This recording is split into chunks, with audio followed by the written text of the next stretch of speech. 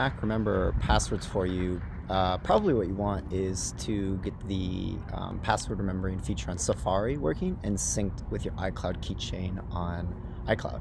So the first thing we need to do is just go to System Preferences, Apple ID, and we need to make sure that the keychain is checked, and also Safari is checked.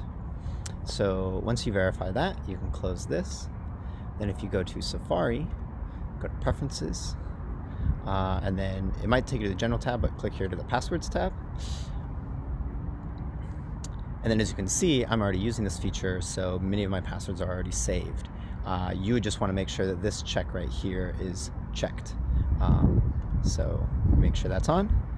So everything should be ready to go. And now, for example, if we go to a site that we visit and we want to log in, Safari is now going to suggest and remember passwords. And so I use my thumbprint and we're logged in. That's it.